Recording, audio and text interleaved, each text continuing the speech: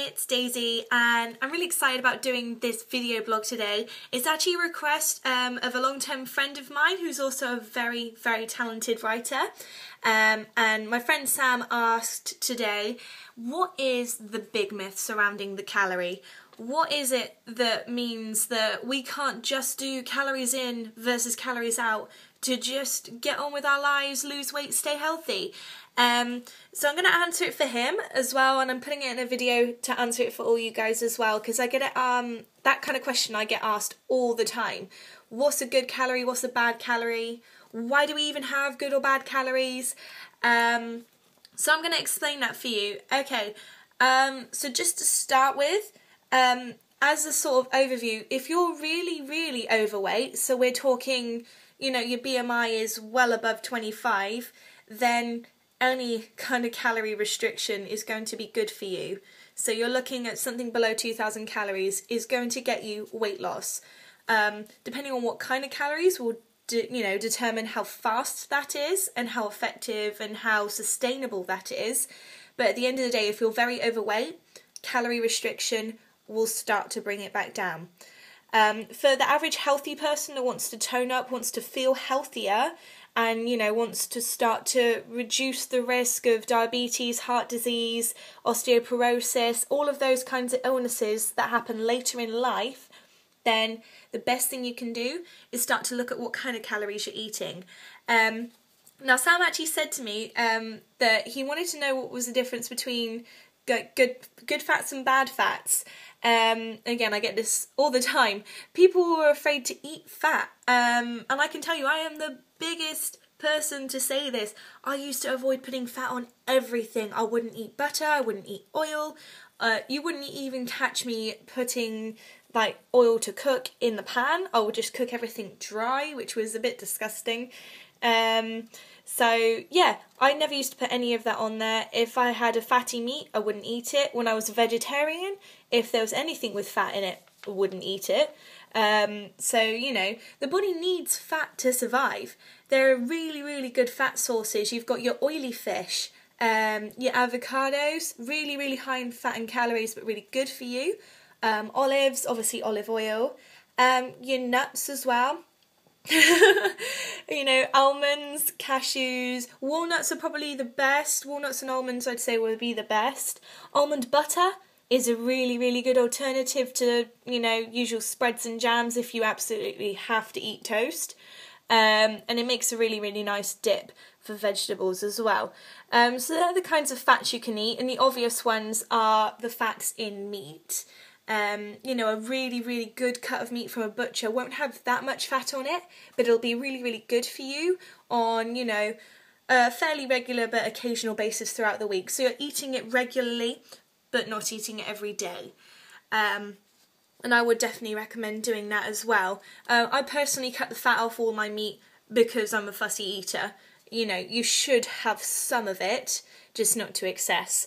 And with other kinds of calories, Sam also mentioned here about sugar products and diet products. If you see anything with low fat on the label or fat reduced, it's guaranteed to have a ton of sugar in it. And I don't care if it says low calorie as well, it's going to have sweeteners in it.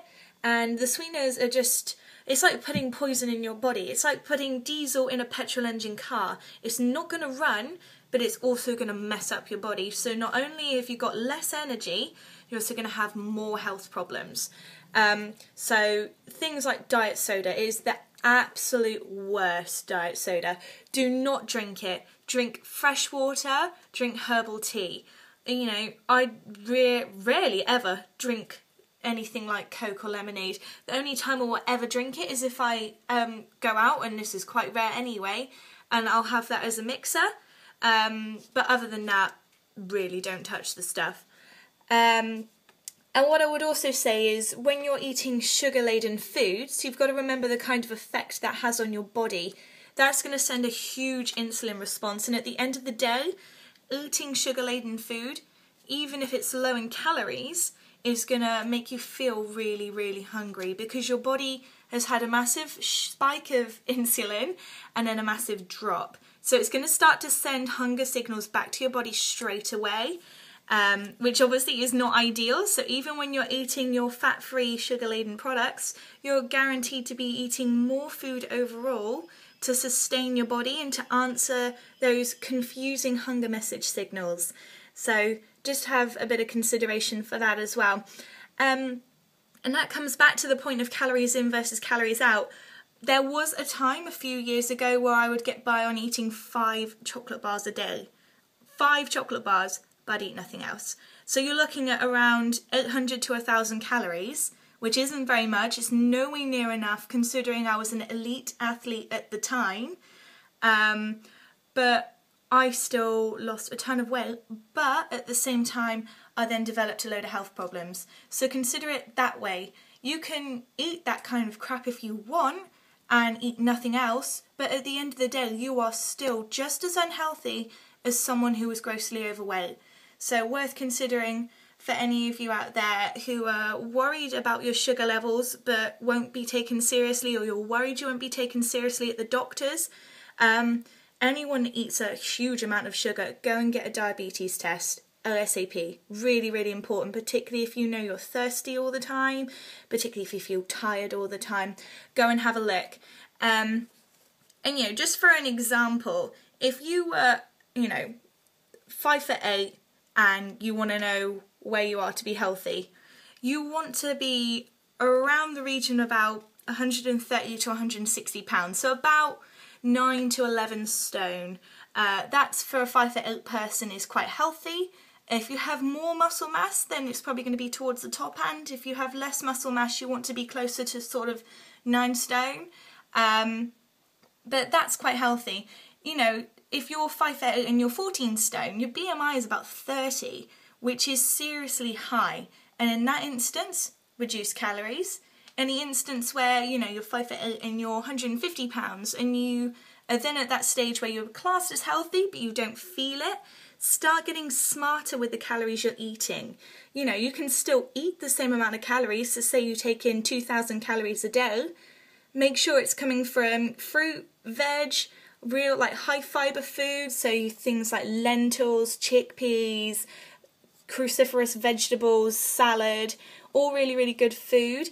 Get some grains in that diet as well, particularly if you're exercising, really, really important. So things like brown rice. Wouldn't necessarily advocate pasta. Oats are a really good option as well. And on top of all that, of course, your protein, really, really important. Now, people look at protein and say, is it high in calories? Protein is actually the same amount calorie-wise as carbohydrates, so both 4 calories per gram. So if you're going to eat one over the other, try and eat protein. Not excessively, because if you eat too much protein you can get ill, but try and make sure that your plate is divided evenly so you're not too heavy with the carbs. Again, it will trigger an insulin response. Protein will be so it's a good calorie to have, but at the same time, look at that, they're exactly the same calories in terms of number, but they have a completely different reaction to your body. Fats have 9 calories per gram, so a lot more, it's over double, but they are good for you as well. And some people are actually fat adapted, which means they'll burn fat easier than they will burn carbs. And, that goes for the same way. There will be people that can't burn fat and will live off just burning glucose, and they'll be the people that want to eat every couple of hours. Now, there's nothing to say that that's wrong. That's really good, but they have to make sure they're eating the right food groups. So not relying on simple sugars, that they're still eating every couple of hours, but they're eating really good carbs. And again, you can total that up so that you have the same amount of calories throughout the day, but you're eating them at sensible times. So again, smart eating, not necessarily calorie counting, but observation. So yeah, hopefully that's given you a few other ideas.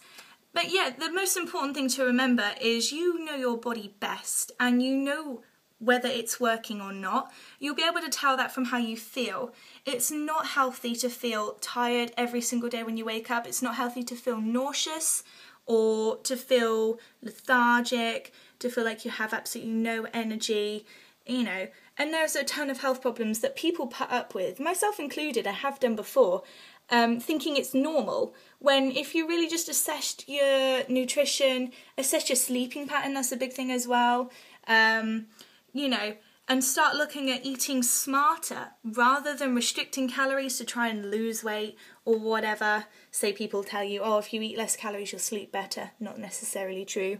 So start eating smarter. Start considering that it's not just calories in, calories out. That's a huge lie.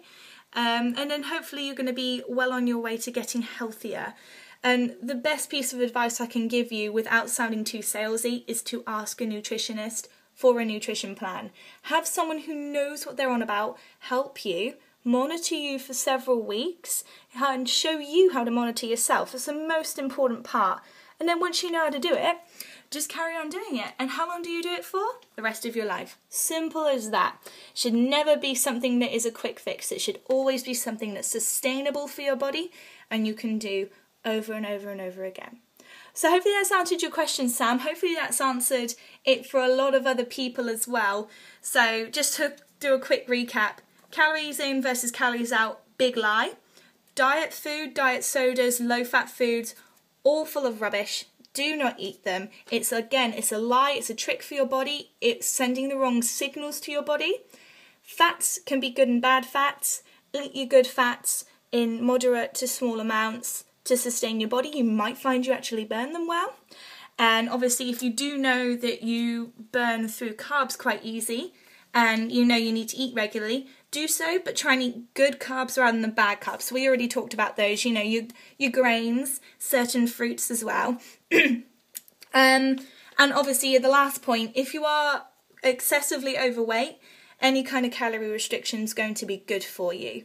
But if health is your long-term goal, then you need to assess what kind of calories you're eating. Okay, that's all for me. Bye for now. See ya.